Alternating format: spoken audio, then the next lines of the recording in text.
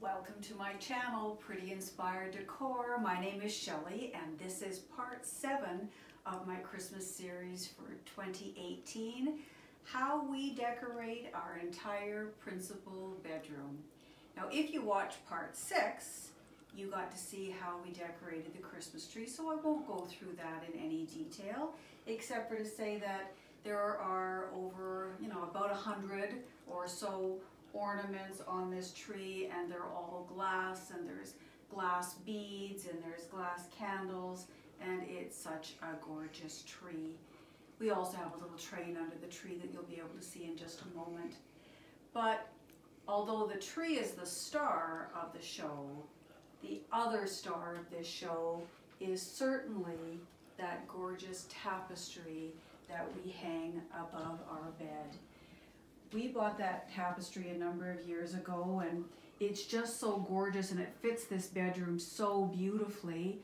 Of course, it's Santa and he's clearly out in a snowstorm and he's laden with gifts, and all the colors just fit so beautifully in this space. If you look beside that tapestry, you're going to notice there's a little handmade wreath that a good friend of mine from out west, her name is Kelly, and she has quite a business going on calligraphy. It's called Kelly Creates. She made that for me years and years and years ago, and I put it in a prominent space, so I always think of Kelly when I look at that. You'll notice we have 2 stockings on either side of the window, and that just makes, that sort of gives that nice finishing touch when you're looking at the tree from this side of the room.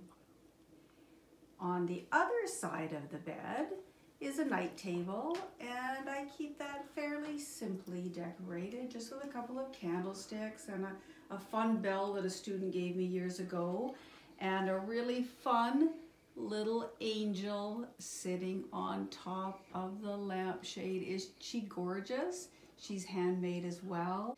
And again, because I like symmetry in a room, if I'm going to have stockings on one window, I have to have 2 stockings on the next window too. So those stockings are just so me, with the pearls on them. I mean, they look like jester's stockings, and I bought those in Stratford. Such a great place to shop for Christmas. Our dresser is also meant to be fun. So you'll notice on the dresser I have a Santa that my friend Sheila gave me, and his legs stretch. I can make him as tall as I want, and he fits in perfectly in that corner. And he gets to look over my little beautiful niece, Reese. That was probably her second Christmas. Such an adorable picture. And a little elf is also watching over her. I have a gorgeous love sign. You're going to see that love sign again when I decorate for Valentine's Day. That's a perfect thing. I do like to buy things that I can use for more than one season. Obviously, it's not a lot at Christmas you can use for more than one season, but I'll be able to use that for Valentine's Day. And then you'll notice there's a beautiful book, a handmade book with the word Mary on it. My dad's wife, Pam, made that for me. She is so creative. I've said that before. It's absolutely stunning. And that book has pictures of my precious grandbabies in it, and I intend to fill it over the years. So I only have 2 grandbabies, and this is going to be Tennyson's 3rd Christmas, so he only has a couple of pictures in it. And Ayla, of course, is going to have her first Christmas this year, so her picture will go in it. Above that picture, or above that book, I'm sorry, you will see a beautiful Santa that my friend from out west named Val made me. She's quite a crafter. I've got these very crafty friends and relatives. I'm not very crafty, but I try. And a couple of candles adorning him. Beside that, you'll notice, again, how I decorate with books. So if Tennyson comes running in here in the morning and says, "Good morning, Nana," I can grab a book and say, "Let's read a book together." And above that, I have one of my Trisha Romance prints, and this print is called Christmas Elves. Harold gave me that print a number of years ago for Christmas. It's so perfect when you consider that we have run an elf theme in our family since the girls were born, where they would receive something a little special every morning on their pillow, at the end of the bed, or at the kitchen table, whether it was an ornament, a pair of Christmas socks, a candy, a Christmas sweatshirt. I used to make them Christmas sweatshirts when they were little, Christmas pajamas, whatever the case may be. So that picture stays in this room all year because it reminds me of those fabulous times. Over here, you will see what I do with this air de jade. I love to decorate with garland, and you know, if you can't put a Christmas tree up because A, you don't have the time, or B, you don't have the space, or C, you're just not so inclined, get a piece of garland. And you know, whether it's expensive garland or inexpensive garland, this is, you know, what I'll call mid-range garland. It's pretty good, but you'll notice what I've done with it. I used to, I've had red and green balls on Christmas trees for years. I don't use them anymore on Christmas trees because I have lots of other things, but I don't get rid of them. In this case, I've just added them to my garland. And I have some little pretty stockings on this garland. Everything on here again is made out of glass. Some little mittens on the garland, little snowmen, a couple of little elves. Look how cute they are. And of course a Santa coming down the chimney. Like, think about it. How much fun is that? You'll notice I've tried to give it some dimension as well by putting some ornaments hanging sort of at the back of the garland. This garland really has to be secured well to this brass unit, otherwise of course nothing would stay. So I can't get too far into it because this really is attached mostly to the front. On this side of the garland, you'll notice these are glass ornaments that spell Santa. Like, how much fun is that? When I found those ornaments, I went, oh, I have to have those, and I knew exactly what I was going to do with it and where I would put them. On these shelves, you'll notice again, just for fun, I just have a variety of glass ornaments, a whole host of them. This piece here is made out of, I think it's made out of resin actually to make it look like wood, but isn't it gorgeous? Santa running around the Christmas tree. A couple of precious moments plates. When people tell you that you can't mix colors at Christmas, they are wrong. You'll notice those plates are white and there's pinks and, you know, some camely colors in there and some soft greens and blues. They look beautiful in here. They work. So you can make any color work wherever you want at Christmas. You'll notice again, I put some placemats down. I got these at Pier 1.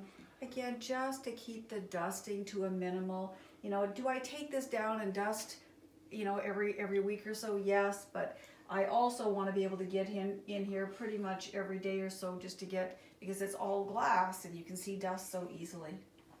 These carolers, these are actually made out of a paper.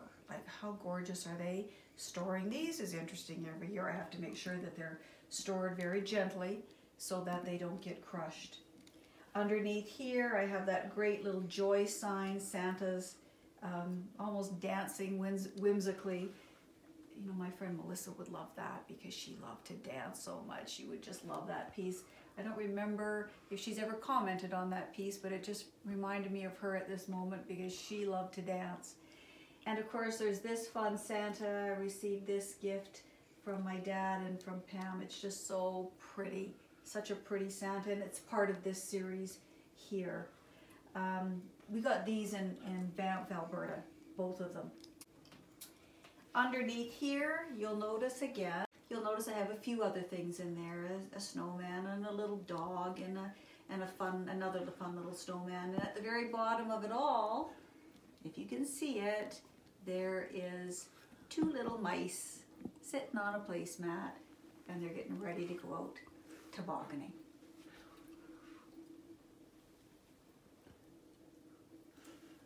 Having all of this visually to look at is so much fun.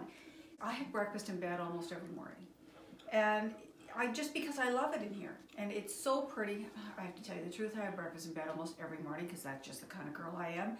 But you know, when I'm having my breakfast in bed here and I'm looking at all this gorgeous stuff, like how wonderful is this? It reminds me, you know, of the, first of all, of the work that we've put into decorating it, but more importantly of all the memories of, you know, when we purchase things or when things are gifted to us. It's such a wonderful, wonderful thing to look at when you wake up in the morning and when you go to bed at night. And of course, if you are going to have a house that's fully decorated for Christmas, and if you're going to decorate your bedroom, you pretty much have to decorate the bed. So if you take a look at the bedding, yes, we even have Christmas bedding. This is an expensive Christmas bedding. I just put it over top of my standard white duvet. This thing, a little quilt, I guess, on it, and with a couple of matching shams and this beautiful, beautiful pillow that's on the bed. And at the end of the bed, adorning this quilt rack, is a handmade blanket that my father made for me, again, a number of years ago. He used to weave, you know, it's just gorgeous. I have this one, my daughters each have one, the grandbabies each have one, and they're cherished gifts to all of us. We just love to have them. Over here, I know you in video 6, you already took a look at, you know, the glass scene or vignette that we have by the tree. And again, take a peek under the tree, and we have that fun little train there. I won't turn it on today. If you really want to see it move, you'll have to look at video number 6.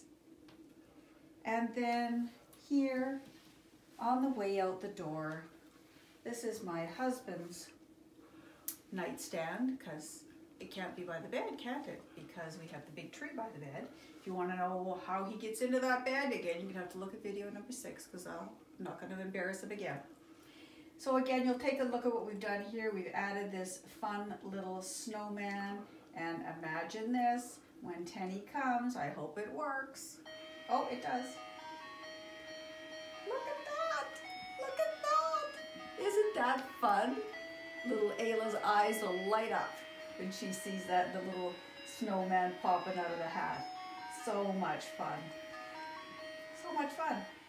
And again, to go with the theme of this room, these are 2 glass candlesticks that actually my son-in-law gave that to me a number of years ago. I was absolutely thrilled to receive them.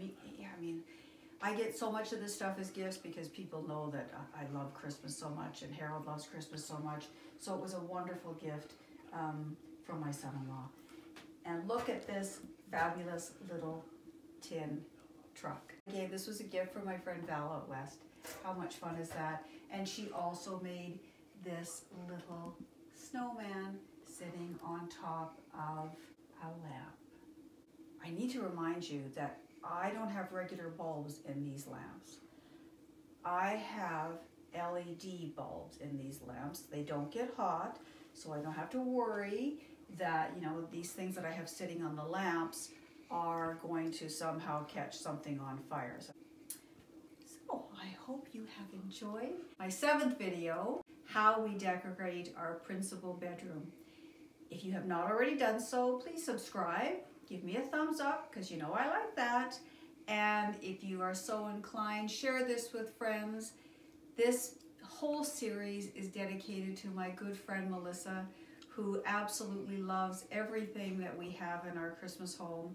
She could hardly wait to come to our Christmas home every year, and she would often pop in as we were decorating, and I didn't let very many people in my world come into our home as we are decorating. There are a select few who get to come in and see the mess that we create to ultimately get to this. Because if you're a Christmas decorator, you know to get to a final point, you really have to create a bit of a mess. Anyway, until next time, bye-bye.